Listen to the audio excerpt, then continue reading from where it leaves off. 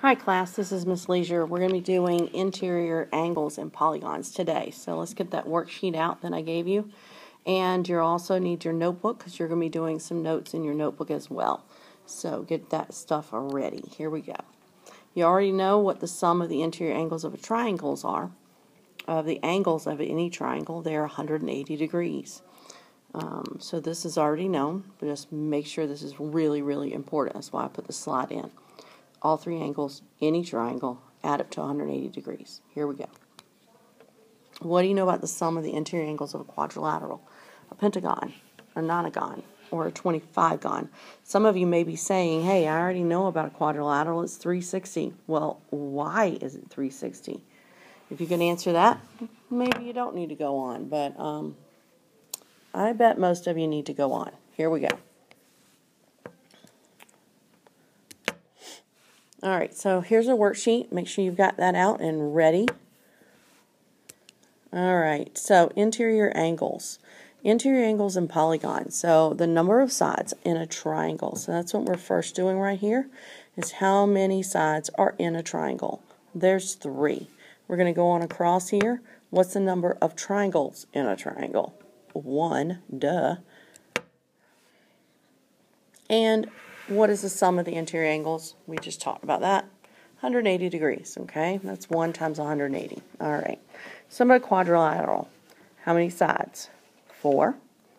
Number of triangles. Well, in order to get that, what I want you to do, and I'm right here, draw the diagonals from one vertex. You have how many here? You have 4 vertexes, okay?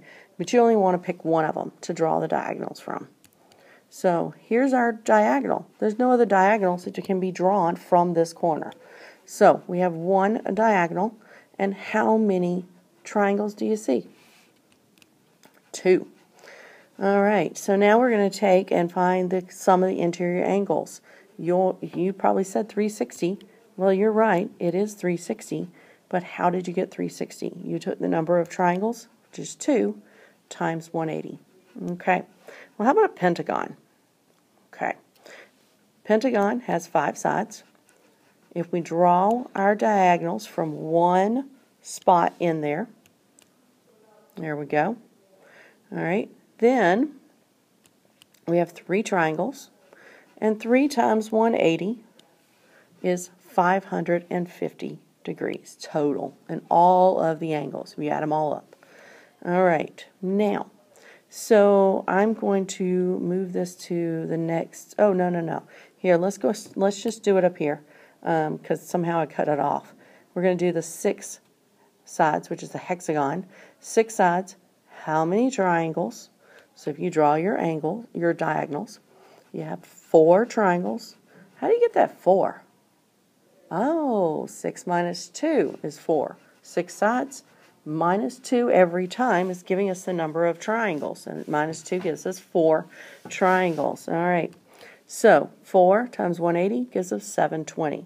All right. So make sure that's filled out on your paper. I'm going to move over to the next slide here.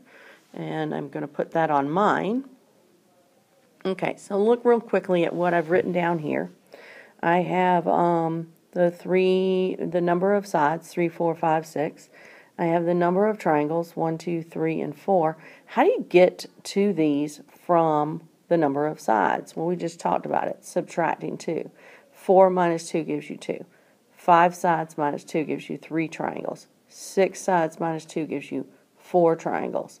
And then over here, we're doing 2 times 180 equals 360. 3, the number of triangles, which was 5 minus 2, times 180 equals 540. And then the same, 4 times 180 equals 720. So go ahead, pause this, and go ahead and fill out the next 2, and see if you can fill out the last one as well. All right, so you're back. So we have the heptagon, octagon, and then n-gon. N is the number of sides. And for the number of sides, if it's got 7, we're going to do 7 minus 2 to get the number of triangles, which is going to be 5. And we're going to take that 5 times 180 and get 900. All right, how about the 8? 8 minus 2 is 6 triangles. 6 times 180 is 1080. And the last but not least, n minus 2. So any number of sides, if you have a 50gon, it's going to be 50 minus 2. You have 48 triangles. If you have 1,250, you're going to have 1,250 minus 2, and that would give you the number of triangles. And then you take that same number of triangles, n minus 2, times 180, and that is our formula for any shape. Okay? So that's a big, very big, important formula. Notice I wrote it in big, bold, red paper. All right, there we go. So let's do some examples. So this, put in your notebook, the next page is for your notes. All right, so here we go. Remember, you can pause this and copy down whenever you need to. Find the sum of all of the interior angles. All right, so A, 6 sides, so it's a hexagon.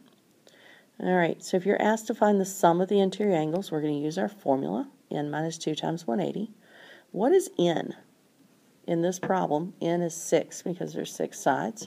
6 minus 2 is 180. So 4 times 180, so 720 degrees is the sum of all of the angles in a regular hexagon. Okay? If you got any questions, write them down in the margin and come to school with them tomorrow. All right? Now, we're going to do a regular 52gon. So what is n? N is 52. And we're going to do 52 minus 2. So 50 triangles times 180 gives us 9,000 degrees. All right. And then the dodecagon. N is 12.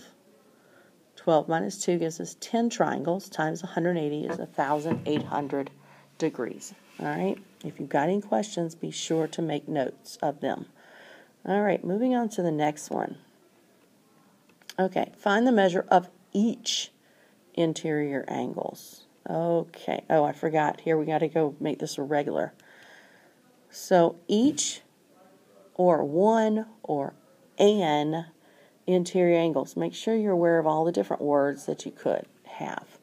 All right, and this is regular. So when it's regular, that means it has the same number of sides as it has, not the same number, sorry, that all the sides are congruent and all the angles are congruent, okay?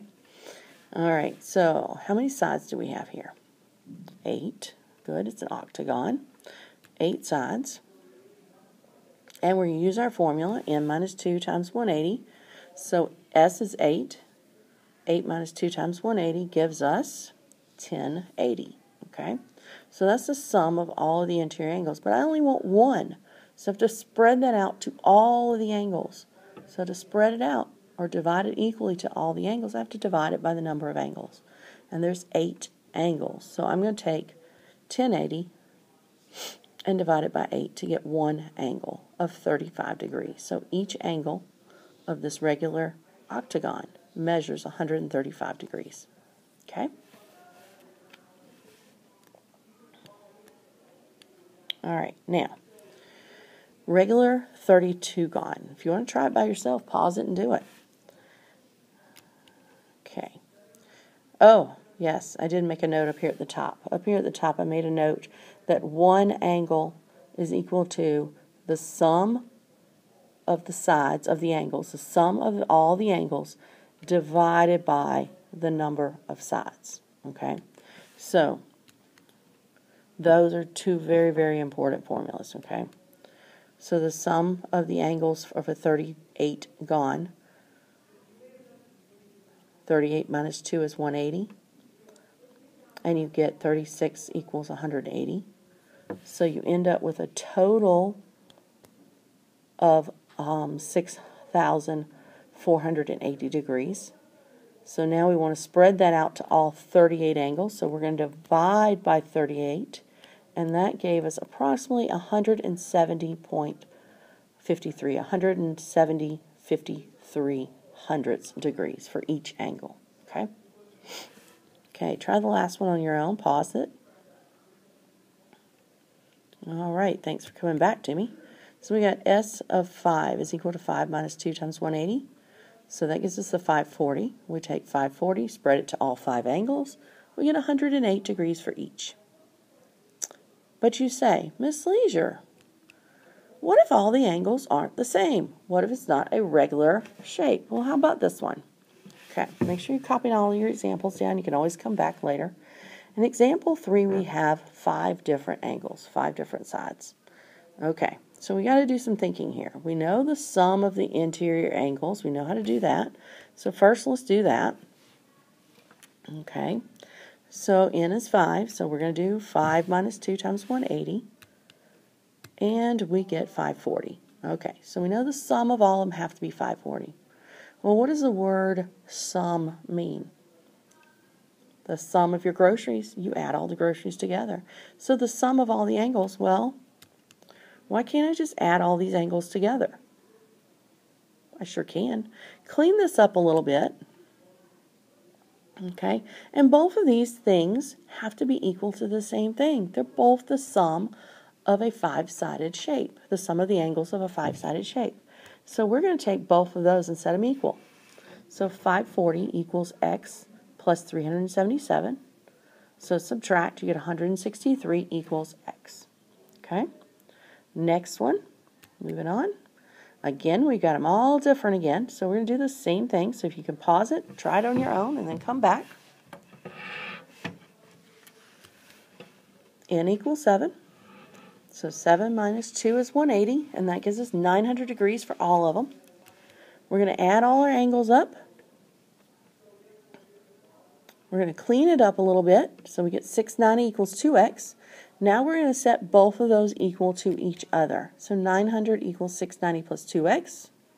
Subtract the 690, divide by the 2, and we got 105. And then I jumped over here, sorry I didn't pause it, and I substituted in the 105 plus 11 gives me 116. And this angle up here, the missing angle, is just plain old 105. Okay? Questions, guys? Make sure you're making your notes. Last but not least problem. If each angle measures 144 degrees, how many sides does a regular polygon have? So this is a little more complicated. So we know that one angle is equal to 144. And in the last 2 slides, or actually 3 slides ago, I think it was example 2, we found that one angle was equal to the sum of the angles divided by the number of sides. Okay, now we know one angle is 144, so substitute that in place of the one angle. So we're putting the 144 in place of what one angle measures. Okay, now the sum of the interior angles. You know the formula for that. So we're going to take that formula and we're going to plug it back in up top right here. Okay.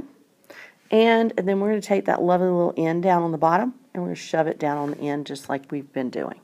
So all I've done is replace the one angle with 144, the sum of the interior angles with the formula, and then put the end back down on the bottom. Okay? So we are going to write this as a proportion. So I put the 144 over 1, and then we're going to cross multiply. So, well, actually, okay, sorry. I cleaned up this a little bit here. Where's my arrow? There it is.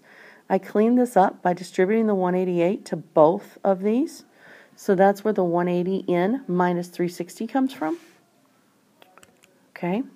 And then I cross multiply. I took the 144 times the n and the 1 times the 180n minus 360.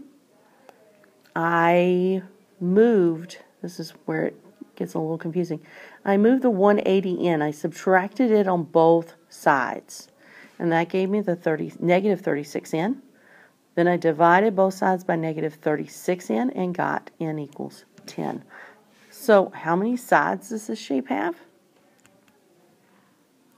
A regular decagon, because it has 10 sides, has a measure of 144 degrees for each angle. Okay? Any questions, guys? So here's a nice little quote. Math is sometimes called the science of patterns. Thank you for visiting the Leisure Math channel. Have a great day, guys.